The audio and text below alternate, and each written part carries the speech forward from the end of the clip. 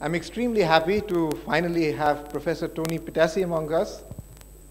So Toni did her PhD at the University of Toronto. Then she was a faculty member at the University of Arizona and at the University of Pittsburgh before she moved back to the University of Toronto again in 2001. Toni has made deep contributions to computational complexity theory in general, in particular to the theory of concrete lower bounds in many areas, including proof complexity, Boolean circuit complexity, communication complexity, differential privacy, and so on. And she has been very widely recognized as an expert in these areas.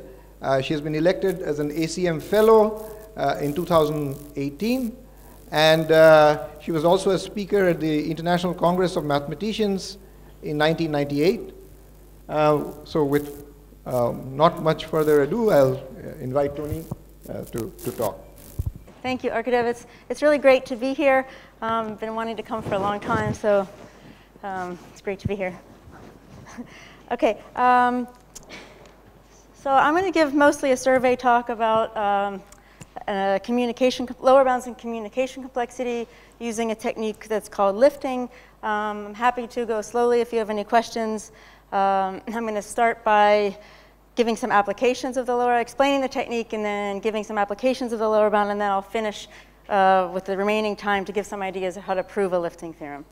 So most of the stuff that I'll be talking about, at least for the first, 40 minutes, will be mostly it's with a bunch of people, but mostly it's joint with Mika Goose, who was a PhD student of mine, graduated a few years ago, Tom Watson, who was a postdoc, and Robert Robert was also a student of mine who graduated 2 years ago.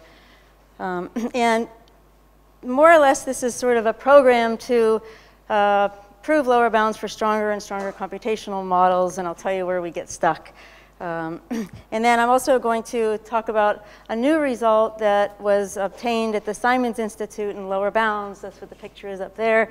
And it was actually a lot of fun. I got to work with Arkadev, who I hadn't had a chance to work with for a while. He was a postdoc in Toronto, and we spent a lot of time together working on lots of fun things. So it was great to have a chance to work with him again. And Yuval Filmus, who was a previous student of mine, and Sajin and Korath and Oramir. So it was a lot of fun working on this result, so I'll tell you about this as well. Okay, so what I want to tell you about is basically this a lower bound program, where on the left you have the concrete model of computation that you're trying to prove the lower bound for. I'm calling that algorithms. In the middle is communication, so we're going to convert the lower bound question in the concrete model to a question about in communication complexity. So we want to convert it to a question about an information bottleneck. And then to solve that problem, I want to basically use what I'm calling a lifting theorem. And it's just a way of converting a simple decision tree or query type of a lower bound. So a lower bound in a simple computational model will show how to convert that sort of automatically via a lifting theorem into a lower bound for the communication problem, an associated communication problem. So all the work is like between the pink and the green, the general lifting theorem, and then going from algorithms to communication. I'll mostly use other people's results that I'll tell you about. Okay, so far we've been able to reprove all sorts of results using this technique, and I'll tell you about how to reprove monotone formula and circuit lower bounds using this method, and I'll also explain how to use it to get lower bounds for monotone span programs. And then if there's time, maybe I'll tell you a little bit about how to use it to get lower bounds for extended formulations of linear programs and pseudo-deterministic models of computation. There's other applications of lifting, but I won't talk about those today.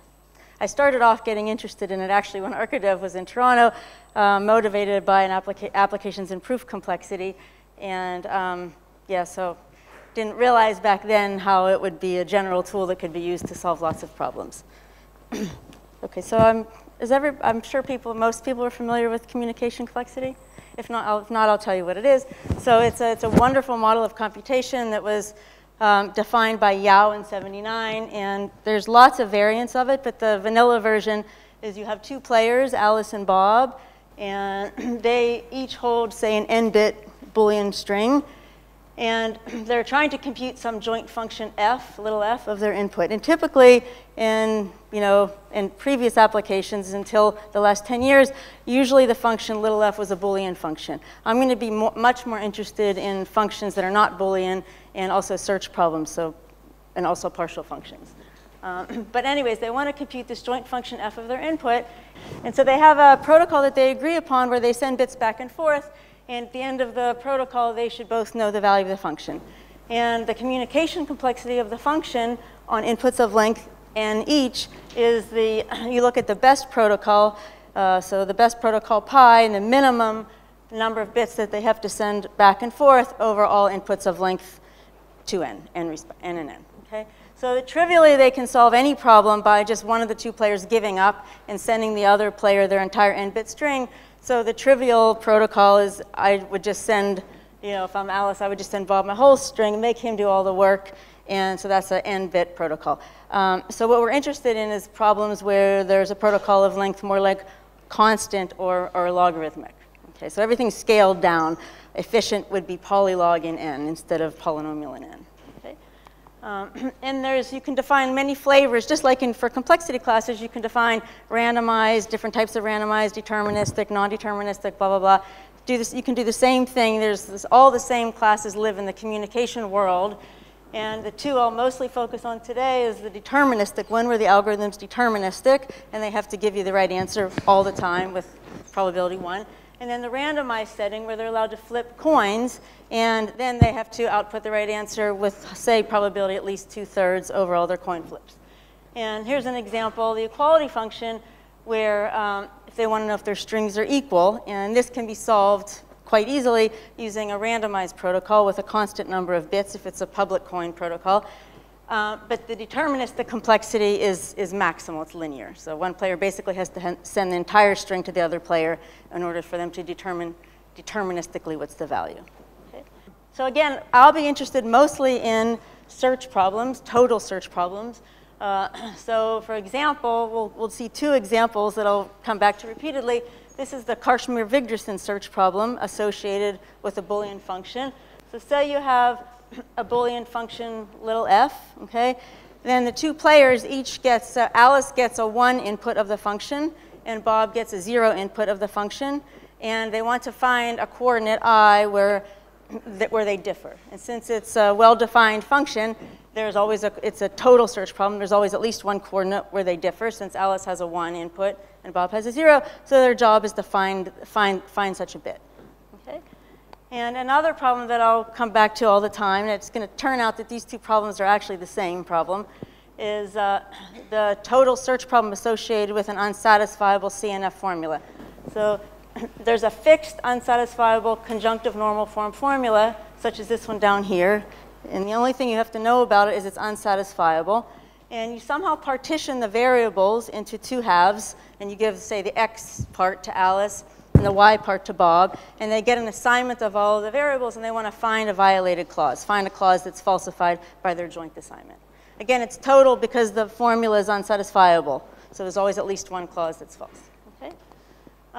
And so just to sort of give you a flavor of eventually I'm going to be more or less trying to communicate to you that communication complexity in its generalizations are really about sort of norms, matrix norm operations on matrices. So it's sort of like, it's really like the study of linear algebra to a large extent. So I'm going to tell you about the communication matrix associated with a search problem. So I didn't label it, but the rows are labeled with all of Alice's possible inputs. So she has a string of length n.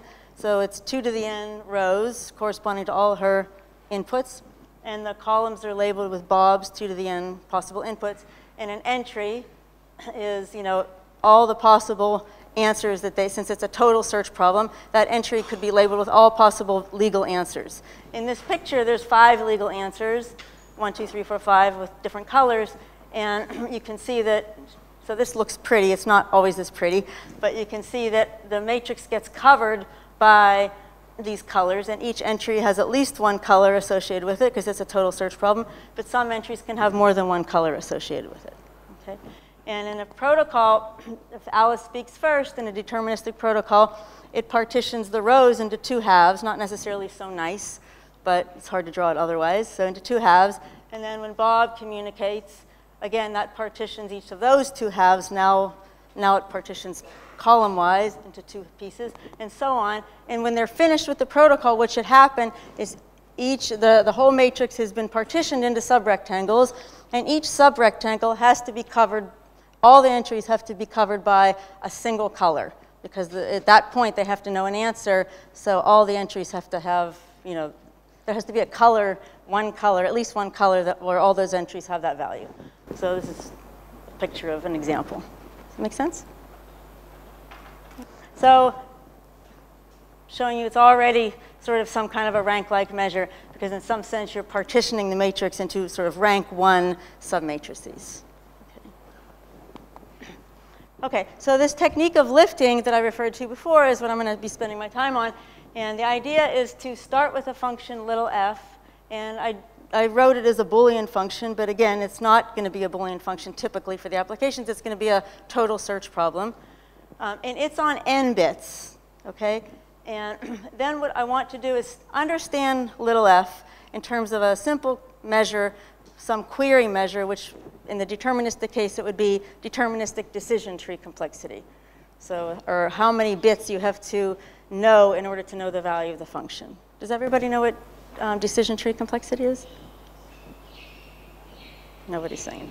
Should I tell you? Okay. So for example, a decision tree over the variables x1 through xn, it's a tree, and the vertices of the tree are labeled with variables, and there's two outgoing edges labeled 0 or 1. Maybe this is labeled with x2, maybe this is labeled with x4, maybe this is labeled with x6. And at the leaves, you put the answer, the value of the value. So in the previous slide, the answers could be 1 through 5. If it's Boolean, the answers are 0 and 1. So you label these with the answer, whatever it is. And this computes a function in sort of the obvious way. Given an input, there's a unique path that's consistent with the input. So if the input is like, say, 0, if it's x1, x2, x3, x4, up to x6, and if the input, this is the 0, this is 1, 0, 1, 0, 1. So for example, if the input is all zeros,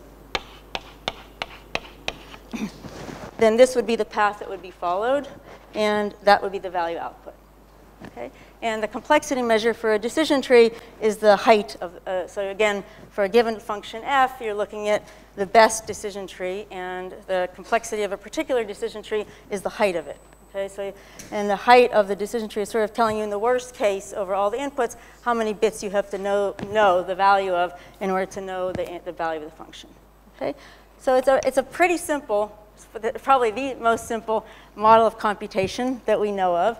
And again, just like there's variance of communication complexity and circuit complexity and uniform complexity classes, you can go from deterministic to randomized, so on. We have the same thing for the query classes. You can have deterministic, there's randomized, and so on. Okay? And these are very well studied classes, and it's quite easy usually to prove lower bounds for decision tree complexity in the other variants of it. So the idea here is to take a function little f where we completely understand its decision tree complexity, and then what we want to do is compose little f with a gadget g. So g is another function. Think of it as a very small function, hopefully on a constant number of bits or polylogarithmic number of bits.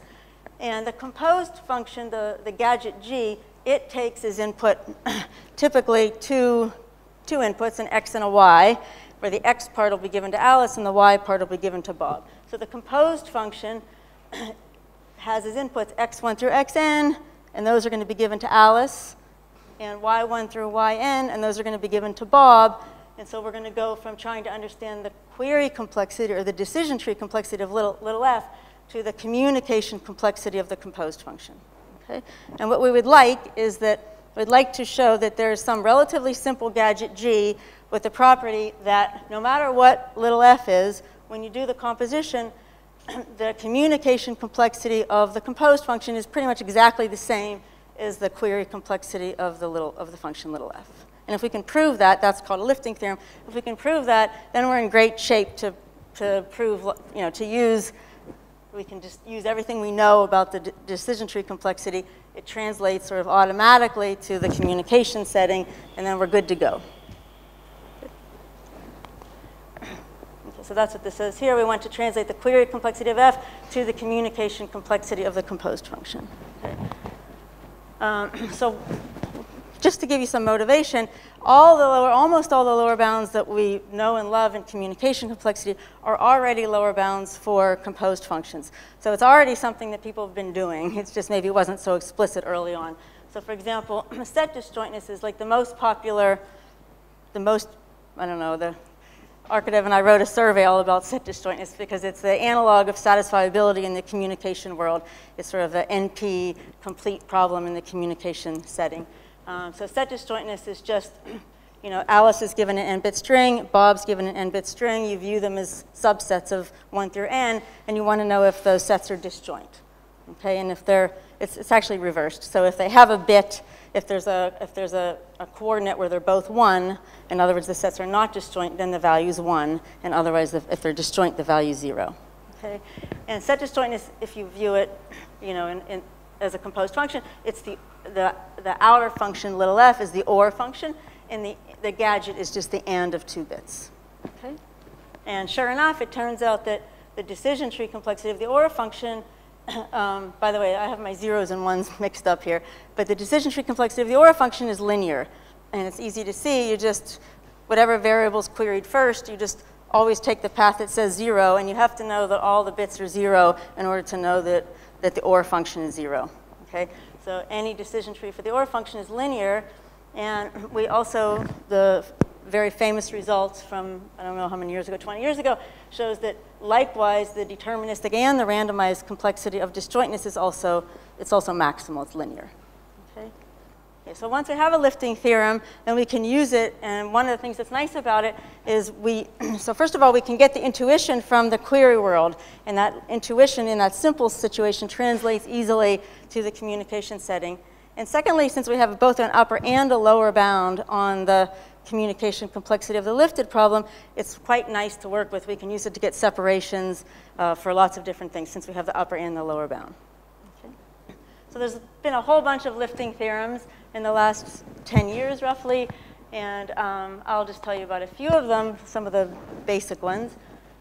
So this was the first.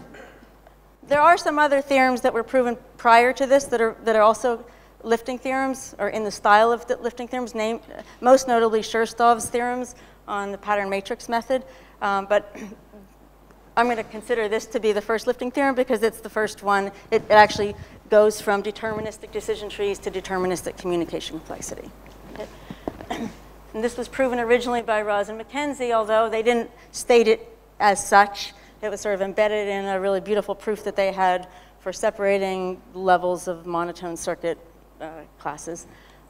But the theorem that they proved was little f is an arbitrary n-bit Boolean function or search problem. And the gadget G is not so small. It's actually kind of a universal gadget called the index gadget, and it's lopsided. So one player, Alice, has a string of length like, say, 20 log n or order log n.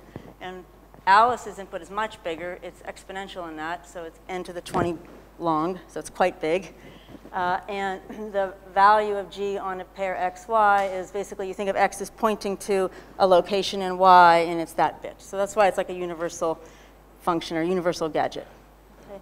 And it might look bad to you that it's so big, but the fact is the upper and the lower bound are usually dictated by the size of the shorter string. So, because remember, one player can always send their entire string to the other player. So in this case, there's always an upper bound for the gadget that's the size of the smaller input, which is order log n.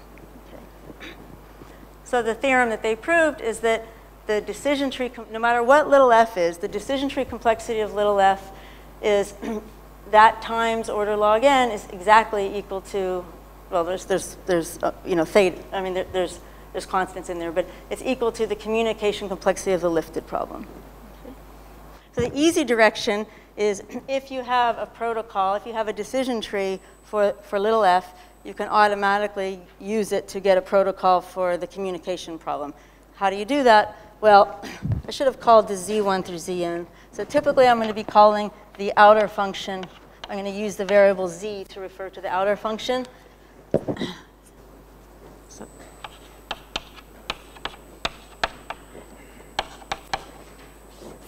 okay, and then when this gets converted into, by the gadget g, this will become g of x1, y1, where in this case, x1 is a 20 log n bit string and y1 is an n to the 20 bit string. Okay. So if we had this decision tree for little f, the way we convert it to a communication protocol is just to basically follow this tree. So if the first variable queried is z1, then the players compute the gadget g on x1 and y1. And they do that in a trivial way where Alice sends her whole string to Bob. So that takes order log n to simulate that. And so that's why the communication complexity is order log n times the decision tree height. Okay? And the other direction is the hard direction, to show that given an arbitrary communication protocol for the lifted function, it could be completely ugly, might have nothing to do with the decision tree, that you can somehow extract from it a decision tree for the outer function. Okay, so then we proved a randomized lifting theorem. So it's a very similar theorem, but in the randomized setting. So if you start with a randomized decision tree, which is just a distribution over deterministic decision trees, and with the appropriate choice of gadget, we used, in the original paper, we used the same gadget, that you can show that a lifting theorem in that setting too. So that the randomized decision tree complexity of any function little f times theta of log n is exactly equal to the randomized communication complexity of the composed function. And this actually was a lot of work. It took a long time for us to get this. And then the new paper that I referred to with Arkadev and Yuval and Sajin and Orr, we kind of, I think we got a much nicer proof of this. And the proof unifies the previous two theorems using the same technique. And it also is a little more versatile in terms of the gadget. So we show that more or less any gadget that has low discrepancy can work, not just the special index one. And there was other papers. Arkadev has another nice, there's many papers between these that I'm not going to tell you about. Yep. So the first theorem was the smallest gadget for which we know the first theorem. You're asking what is the smallest gadget? It's not any better. Yep, so it's still an outstanding open problem to do better than order log n. Okay, and then the last theorem that I may or may not get to is to show you that there's another lifting theorem. That this one is for a constant size gadget. And this is sort of like, I'll explain more later, but it's sort of if you convert decision trees in the natural way into a linear algebraic version of query complexity, you end up with something called Null-Stollenstadt's degree, and it's like polynomial degree. And that is going to correspond to a communication measure that I'll tell you about later. So we have a lifting theorem in that setting too. Okay, so I'll start by telling you how to reprove the lower bounds for monotone formulas, and then we'll see how it goes after that. Okay, so back to this picture. On the left is the model of monotone formulas. So this is formulas over or and, binary fan-in, no negations. And we'll also talk about lower bounds for monotone circuits, which again, instead of it being a formula or a tree, it's a DAG, so you can, the computation can come together again. Still, the fan-out is 2, and it's still monotone. So it's still over or and, but it's a circuit instead of a formula. So these were like classic results from quite a while ago with sort of complicated proofs, and they're all different. And so we'll see how to prove both monotone formula bounds and circuit bounds the best that we know of using this technique. Okay, so first I want to explain you how to convert. This is old, beautiful equivalence between monotone formula size or circuit depth and the Karshmer-Viderson communication problem. I'll review that, and then I'll explain how to just use lifting to automatically get this monotone formula bound. Okay? Okay, so the Karshmer-Viderson game, I mentioned it on the first slide, but the search problem is, so you start with a function f that's Boolean, and Alice gets a 1 input of the function, Bob gets a 0 input, and they're trying to find a coordinate where they differ. Okay? And there's a monotone version of this game as well. There's a monotone version of this game as well, where the function f is monotone, And now they want to find not just a coordinate where they differ, but a coordinate where Alice's xi is 1 and Bob's is 0. Okay? Okay, and the theorem that they proved, and the proof is really quite easy, but it's a really great way to think about formula size. They show that the formula size for any function f, Boolean function f, the formula size of f is equal to, this should say, the log of the communication complexity of the Karshmer-Vidgerson game associated with f. Okay? And equivalently, the circuit depth of any monotone, of any formula f is equal to the communication complexity of the Karshmer-Vidgerson game associated with f. And if f is monotone, then you get a monotone version of it. So if f is monotone, then the monotone formula size is equal to the log of the communication complexity, or in other words, the log of the circuit depth. Okay? So let me just tell you how the direction, there's an equivalence, but the direction that we mostly want is the direction that says if you have a monotone formula or a non-monotone formula of a certain depth, we want to show how you can use that to solve the Karshmer-Vidgerson game associated with it. And just look at this picture. Let's say this is our formula, okay? So remember, Alice has an input where the output gate evaluates to 1, and Bob has an input where the output gate evaluates to 0. So all they do is they trace a path from the root to a leaf. They know at the root, each of them, when they evaluate the root on their input, Alice is 1 and Bob is a 0.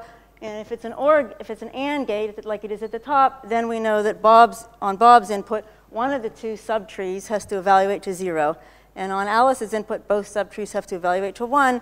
So Bob would speak and tell Alice which way to go so that his input is still 0 and her input is still 1. So he sends 1 bit telling her left or right when it's an AND gate, and when it's an OR gate, she sends 1 bit and says whether to go left or right. And so the total number of bits is just the depth of the tree.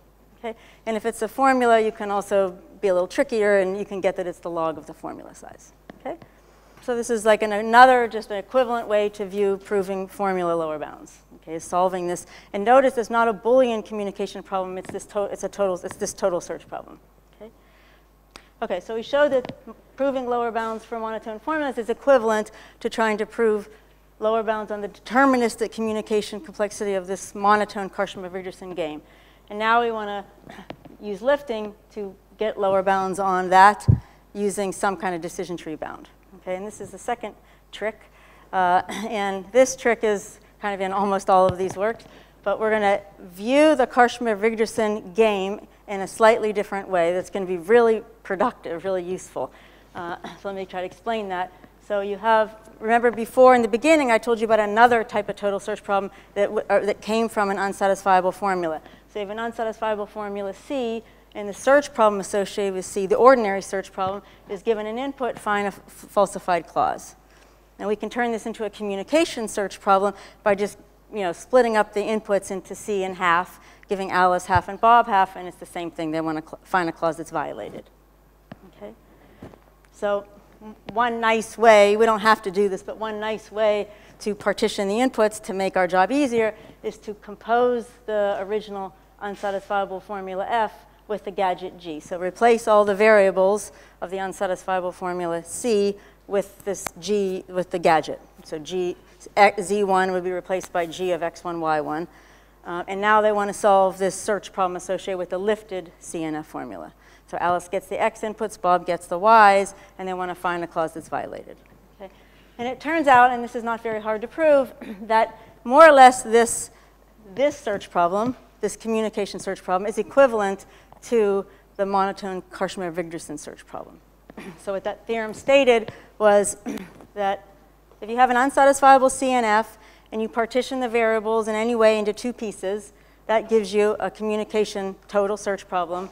And what the theorem shows is that you can view the inputs, you can view Alice's inputs, the assignments of the X ones, you can view those as 1 inputs to a monotone function associated with this unsatisfiable CNF, and you can view Bob's input as a 0 input to a monotone function associated with C.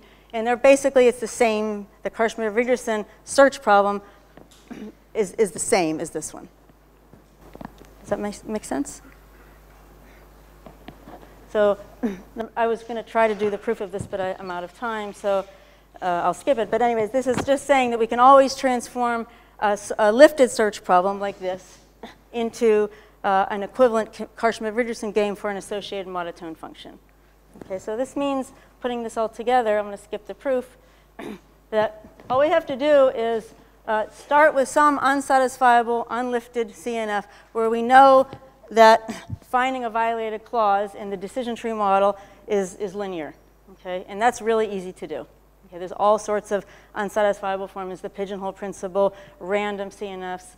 There's all sorts of unsatisfiable formulas where any decision tree for finding a violation requires linear height. And that's, by the way, that's equivalent to talking about the DPLL resolution height. So decision tree complexity of finding the clause is exactly the same as the DPLL height. DPLL is Davis, Putnam, Loveland, Logan. It's a tree-like resolution method for proving that a formula is unsatisfiable. So if you start with an unsatisfiable CNF where you know its decision tree height is linear, like I said, that's easy. And then using the equivalence between, then you lift that unsatisfiable CNF in the way we described, and that gives you the lifted search problem, and that's equivalent to the Karshmir-Ridgerson game for an associated monotone function. So by the lifting theorem, that automatically gives us linear lower bounds on the communication complexity of the monotone Karshmir-Ridgerson. And then by the equivalence of monotone formulas, that finally gives us the lower bound. Okay? Yeah, so at the end of the day, putting it all together, all you have to do is start with an unsatisfiable formula where you have a very simple type of a lower bound for it, and then with that together with the lifting theorem automatically gives you monotone formula lower bounds. Okay. Well, we got lots of. I'm trouble. I don't know what to say. I'm just going to keep going. Okay, and this result was so an open problem was to show that this works not just for monotone formulas but for circuits. And until a couple of years ago, we didn't know how to use the lifting technology to prove circuit bounds.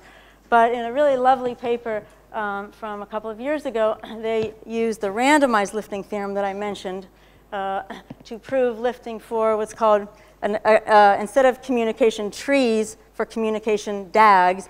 And that, in turn, corresponds to monotone circuits. So all of the same stuff with a new lifting theorem that builds on the randomized lifting theorem enables you to reprove the famous monotone circuit bounds that were proven by Razboroff in, I don't know, the 80s, I think. And one thing that's really nice about this proof is it's actually quite different than the old proofs. So the old proofs were like bottom up, you used sunflowers or used method of approximations, and this is really a much different proof. It's like a top-down proof. It gets pretty similar lower bounds, though. Everybody's looking to see this. Okay, so I'll tell you a little bit about the linear algebra lifting theorem that I mentioned that we can use to get lower bounds for linear secret sharing schemes, which are sort of equivalent to monotone span programs.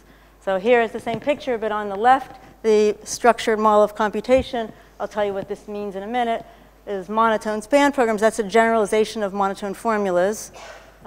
And they actually end up being equivalent, strangely enough, to linear secret sharing scheme complexity.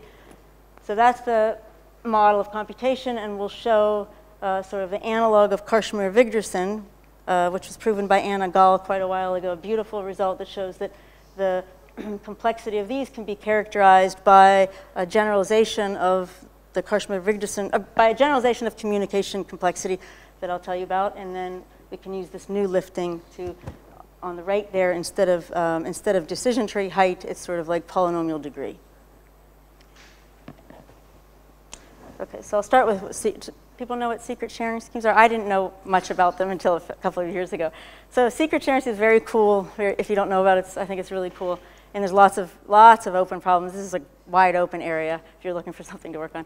So you have somebody that wants to share a secret S with select subsets of a population. Okay, so maybe she wants to share her secret with the green and the pink and the purple, but she doesn't want to share her secret with any group of people that doesn't include one of those special groups. Okay. So maybe she wants like a parent in the room or something, or a giraffe in the room, so she wants special groups. And what she does is she sends a message to each of the players, okay?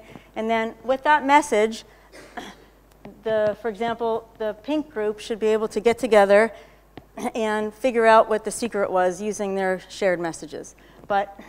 And likewise for the green and the purple, but any other subset, like this group over here, that's not one of the special ones, should not be able to reconstruct S, should not be able to learn anything about the secret S.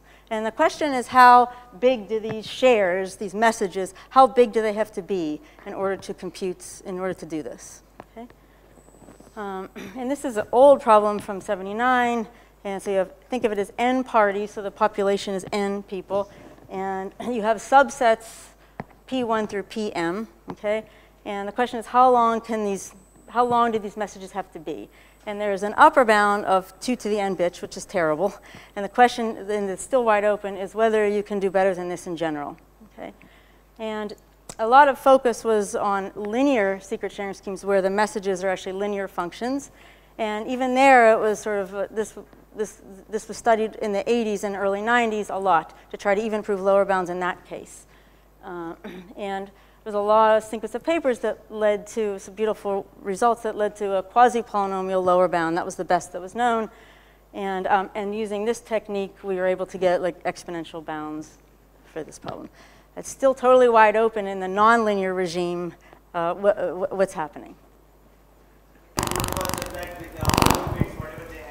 Yeah, so it's information theoretic. So it means that any subset that doesn't include one of the special subsets should not, information theoretically, should not be able to learn anything about the secret. Does that answer your question? Yeah. And for the subsets you want to share, they should exist. You have to give a That's right. constructive proof. That's right. That's right. And one thing that people have looked a lot at is, so you can look at the complexity of the subsets and try to understand how big the shares have to be as a function of that complexity. And if the complexity is low, then the shares are equally low. But if you don't bound the complexity, it's not known if you can do better than 2 to the n. There was a breakthrough result that did slightly better than 2 to the n. It's like, it's still exponential, but there's a constant that's, I forget exactly what it is, but it's slightly better than the trivial 2 to the n bound. But it's really wide open, like completely wide open. So it's a great problem. Yeah, so I'll show you how once you have this lifting theorem, you get this like, really easily. And it also sort of, because this model of monotone span programs includes not just monotone span programs, but monotone branching programs, monotone formulas, secret sharing schemes, you get sort of like the same proof, one unified proof for all of this stuff. Okay, so I'm going to just briefly describe what monotone span programs are. Like I said, it turns out that you can relate the complexity of a monotone function in this model turns out to be equivalent to the linear secret sharing scheme size of the corresponding groups. Okay. So a monotone span program, I really like this model of computation. It was defined by Karshver and Vigdorsen quite a while ago.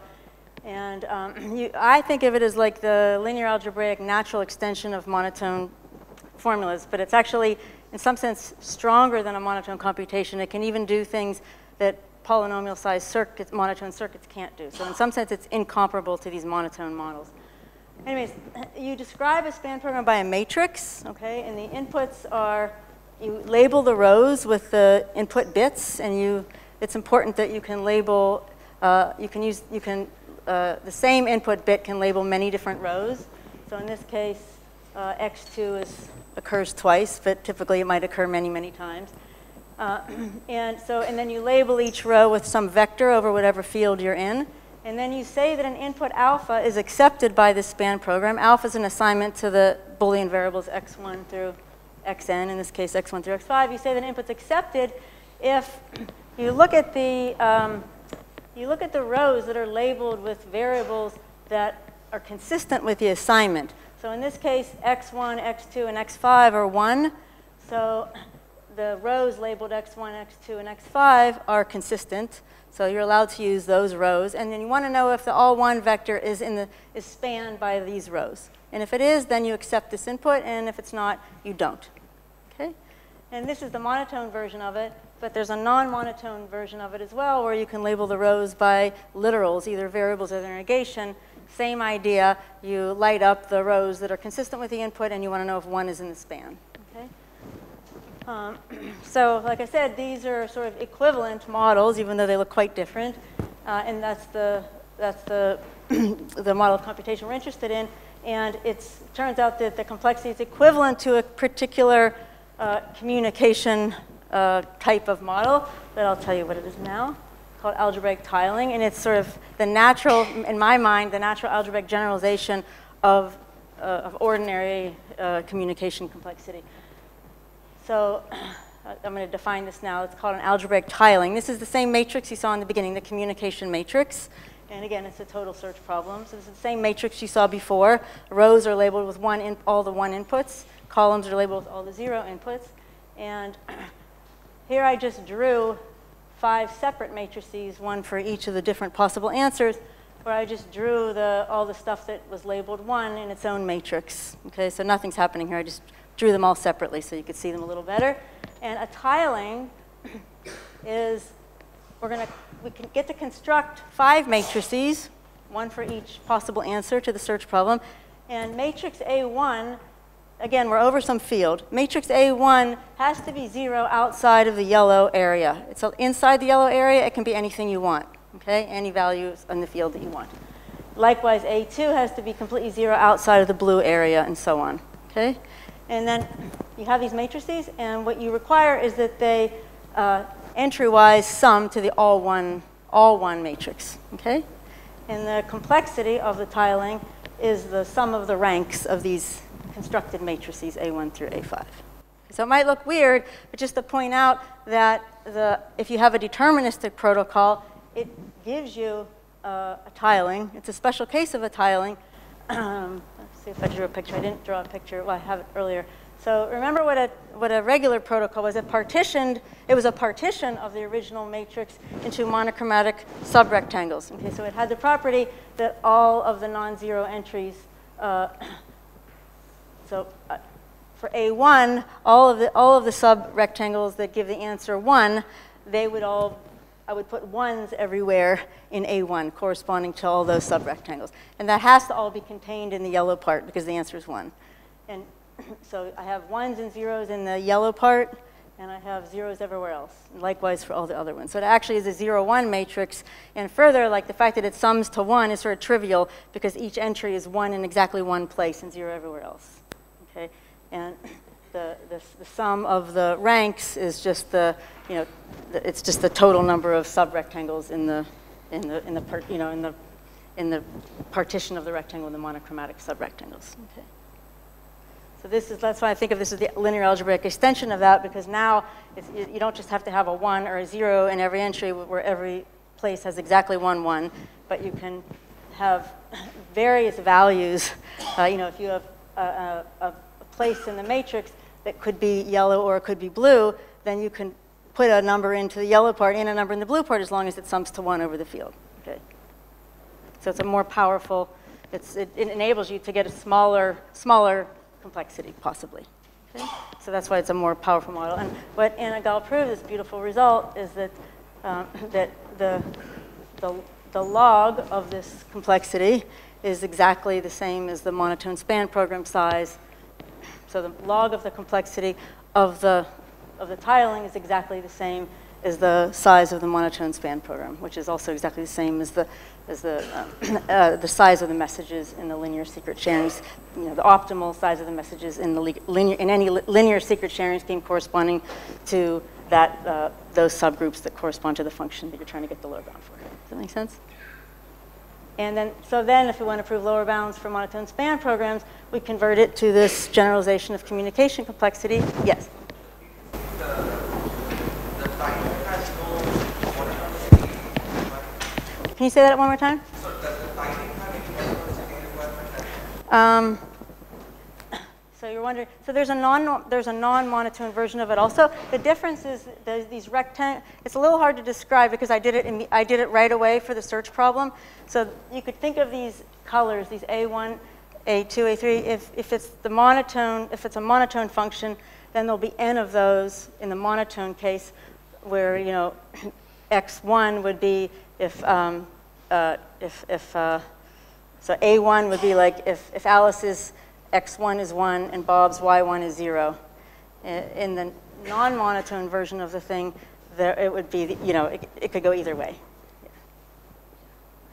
Yeah, good question. Okay, so what I want to do is just explain to you this lifting theorem that we get between tiling and null-Stone's proofs, and I hope it's somewhat convincing that this really is just the analog, the linear algebraic analog of the deterministic one that we did. So I'm going to replace decision tree height with polynomial degree. Okay? So you don't really have to, the same way that decision tree height, so again, we're going to do the same trick we did before where we have the unsatisfiable formula, lift that, that's going to correspond to, you know, Karshma-Vigderson situation. So I'm going to do that same trick. In the same way that once you have an unsatisfiable formula and you're trying to understand the decision tree height, that corresponded to proving a lower bound for a very weak proof system, namely tree-like resolution proofs. In the same way, the polynomial degree required to find a violation for an unsatisfiable CNF is exactly what we call null-Stone's refutations. You don't really need to know that. Maybe this is the better definition for now. So you have an unsatisfiable CNF, okay, and we're going to convert it to, you know, low-degree polynomials, and then the null-Stone's degree of this unsatisfiable collection of low-degree polynomials is just we want to have, you know, small-degree polynomial that solves a search problem, okay? So that's all a null-Stone's degree is. Okay, so you give it as input and assignment to the variables, and it should output a violated clause, okay? And you're looking at a polynomial over the reals or over some field, and you want to know what's the minimal degree of any polynomial that does that. Okay? And if it bothers you that the polynomial is outputting a value instead of 0, 1, you can just convert it to 0, 1 by, you know, for each clause, you can have a separate polynomial where it should say 1 if that's the clause that's violated and 0 otherwise. So again, it's like gives you a partition of all the assignments where for each assignment there should be exactly one polynomial that says 1. Does that make sense?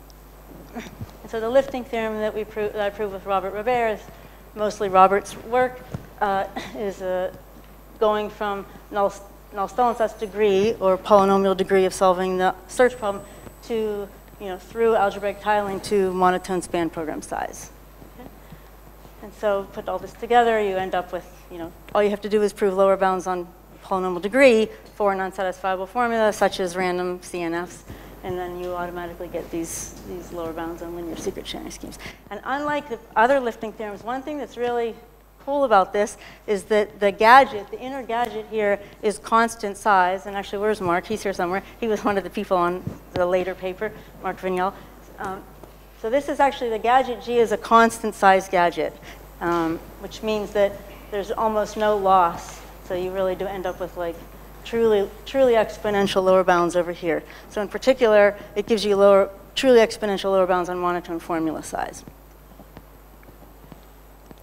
Okay, so I probably went on too long. I think, okay, you have a choice. I have maybe 8 minutes left. I can either tell you a little bit about the proof, or I can tell you about a third application. I'm a little bit more inclined to tell you about the proof, but why don't you raise your hand if you would rather hear about another, this last application.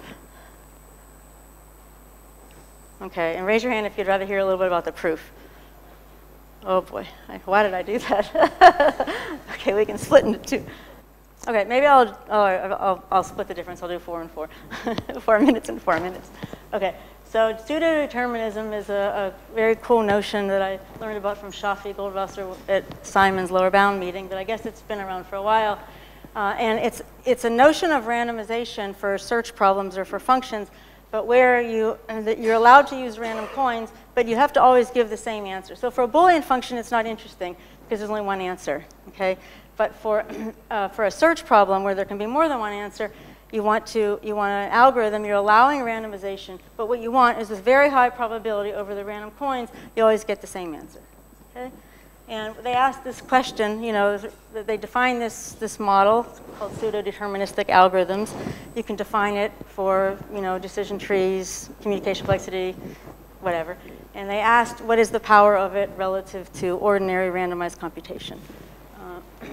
And one motivation that they gave for it is sort of related to like reproducibility in science. or machine learning algorithms even, processes where there's a lot of randomness, and often it's contentious whether things can be reproduced. So if you had a pseudo-deterministic algorithm, then somebody should be able to run it with their own random coins and should be able to get the same answer. So I'm not going to really go through this whole thing, but I'm going to just tell you a little bit about the decision tree lower bound, okay? And then you can use modifications of what I've been talking about to get a similar separation in the communication world. So here's like the classic problem that you would think should be easy randomized and should be hard. Well, it is hard deterministic, and you also think it should be hard pseudo-deterministically. So it's a promise problem called find one. So you have a vector of n bits, and you're promised that half of them are 1. At least half of them are 1. Okay, and you want to find a 1. Okay, and we want to study the decision tree complexity of this. So if it was an ordinary deterministic decision tree, the height would still be linear because I would just, whenever somebody queries, I would just follow the 0 side, and I would be able to go n over 2 steps, seeing all zeros, before I was forced to give a 1. So the height would be n over 2, okay, lower bound. And the question is, what about in the randomized case? So in the randomized case, it's easy, because all you have to do is guess a coordinate, and you have a 50-50 chance of getting a good coordinate. So if you guess a few times, log times, all of a sudden your probability of being right is really high. Okay, so randomly it's easy, but notice that you always get a different answer. And in some sense, it's not really a guarantee of much. Whereas a pseudo-deterministic algorithm is allowed to flip coins, but it has to almost always give you the same answer. So the question is, can you prove a lower bound for find one? So it's not that hard to see that you can get some lower bound into the epsilon. What we prove here is a square root of n lower bound. I think the answer is linear. I was going to announce linear, but I hadn't checked everything yet. So the answer, we might have a linear bound, but for sure we have a square root of n bound. And the way to, or a nice way to get this improved bound is, again, to go through this CNF trick. So the proof idea is that you start with an unsatisfiable random CNF, okay? So think of a random CNF, 3 CNF, okay, with maybe I don't know, 100n clauses. So fix one that's unsatisfiable, and with a property that a constant fraction, on every assignment, a constant fraction of the clauses are always false. Okay, and for almost any random CNF with that many clauses, this will be true. Okay, so for every assignment, a constant fraction of the clauses will be false. So then we can ask our same question of find a violation. Okay, and that is sort of embedded in find one, because you're always going to have on every input vector, so you can think of on an input, on an assignment to the variables of the CNF, the n variables, you can associate with it a vector of length 100n, however many clauses there are, and you put a 1 in a position ci, you put a 1 in position I if clause I is false. And since the unsatisfiable formula had a constant number of violations for any assignment, each assignment is going to convert to a vector of still linear length that's going to have a constant fraction of 1s. Okay? So that means that, again, the randomized complexity of finding a 1 is easy. And we want to prove a pseudo-deterministic lower bound, that a randomized algorithm that always gives you the same answer with high probability is going to require square root of n. And the nice thing about converting to the search problem is that, again, we can just now use lower bounds that we already have on null-Stone's degree that will automatically give us lower bounds with a little bit of more work for this question. And this problem, like I said, it embeds in find one. It's a particular sub-collection of all the vectors that have a constant number of 1s. But it's a nice collection. It's easier to work with because it has good expanding properties. So the same way that before we were able to use unsatisfiable CNFs and nice properties of them, and just use those properties together with general theorems to get lower bounds, we kind of can do the same thing here. So that's all I'm going to say about this, unless you have any questions. Okay, so just a few words about the lifting theorem, and this I'm going to talk about the newer one. Well, I'm not going to get into many details, but I'm just trying to give you a flavor for it. So this is the statement of the theorem that the randomized decision tree complexity of little f, regardless of what little f is more or less equal to the randomized communication complexity of the composed function. And here G, the gadget, is going to be B bits. Alice gets B bits, and Bob gets B bits. And B has to be something like, it's still omega log n, so think of B as order log n. And we get the same kind of statement as before. This works for any gadget G that has sufficiently low discrepancy. But you can just think of a fixed G if you want.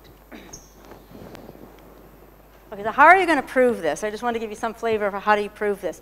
So the way we proved it is a constructive argument. So somebody gives you a protocol of randomized. Let's just do the deterministic case.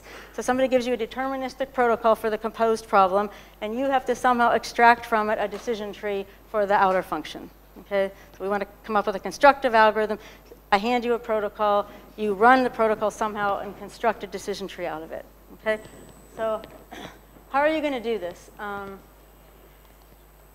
So what we want to do on any input z is an input to the function little f.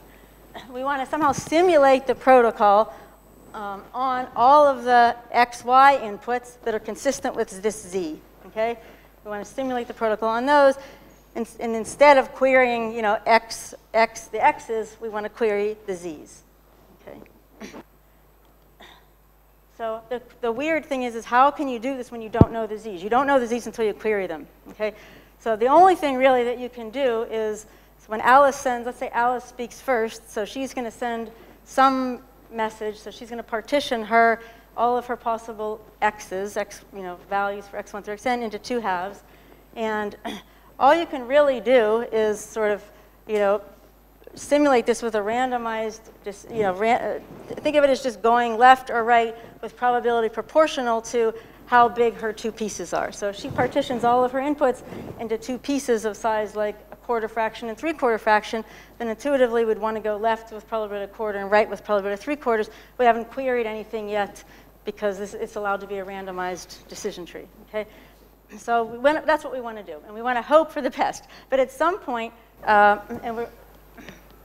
so we start by simulating the protocol on this uniform distribution, but eventually the protocol pi is going to sort of transmit too much information about some particular coordinate, so coordinate of z, so some zi. Okay, so at that point we want to actually make our decision tree query this variable zi, so going left or right. But after we query, and then we want to continue the simulation. So we want to have some measure of information when too much information has been learned about a coordinate. When too much information has been learned about a coordinate, then we want to query that bit, and then we want to carry on. Okay? Of course, there's some issues here. One issue is when you query that bit, that's going to partition all the x, y's into two pieces, and now you might lose the property that those two pieces, you don't know anything about the remaining coordinates. So you have like a lot of cleanup to do in a sense. So the invariant that we maintain is this is sort of a measure of information about subsets of coordinates. So let me just go back to the very high level. So we're going to simulate the protocol pi, like I said, going left or right with probability proportional to the size of the current subrectangle, as long as there's no coordinate or subset of coordinates where we've learned too much information. Okay? And we'll call that dense. As soon as some subset of coordinates, say one coordinate, too much information has been learned about it, maybe Alice sent a message and all of a sudden too much is learned about, say, the third coordinate, the x part. So at that point, we're going to query that coordinate, so query that coordinate and go left or right, and that partitions all of the x and y strings into two parts, the left part being the part where that coordinate has the value 0, and the right part where the coordinate has value 1. But then the problem is we could have lost our invariant on the remaining coordinates. So then you have to do a cleanup to restore the invariant in a way that doesn't remove too much stuff. So the new proof, what it does is it sort of looks at what happens when you do query a coordinate, and there are some situations, troublesome situations that you can get into. So we define a notion of dangerous, which is like particular values that leak too much information. Okay, so there are some bad strings that leak too much information. And what we basically have to do is argue that there's not too many of these dangerous values, so they can be discarded. And once they're discarded, you're back to this nice uniform situation where you can carry on the protocol. This is super high level, and you might not have gotten anything out of this. So we can talk about it sometime if you want to know more Ask Architect. But that's sort of at a very high level how the argument goes. Yeah, so just to wrap up, so one question that I'm interested in is whether we can prove similar lifting theorems instead of for communication complexity, for information complexity. And this would be great for a lot of reasons, because there's a lot of applications. Well, first, it would just be interesting, because for information complexity, we know that communication and information aren't always the same, so not all protocols can be compressed. So it would be interesting if in the lifted situation that didn't happen. So if we could prove a lifting theorem in the information complexity setting that would take us from decision tree complexity to information complexity, then that would sort of tell us for composed functions, there's no difference between the two. And the other reason it's interesting is there's lots of nice applications where you really do need you seem to need the stronger information complexity bound. For example, in differential privacy, which is an application of one area where a lot of lower bounds are obtained by information complexity bounds. So you asked the question before, so we still don't have lifting theorems for constant size gadgets for the simple deterministic setting or the randomized setting. And of course, the big open problem is to try to move our way away from monotone computation and try to figure out how to solve the real problem, which is to prove the lifting theorem for non-monotone computation, and therefore maybe to get non-monotone formula lower bounds. And even if we could break that into the third barrier in this way, that would be great. So that's all.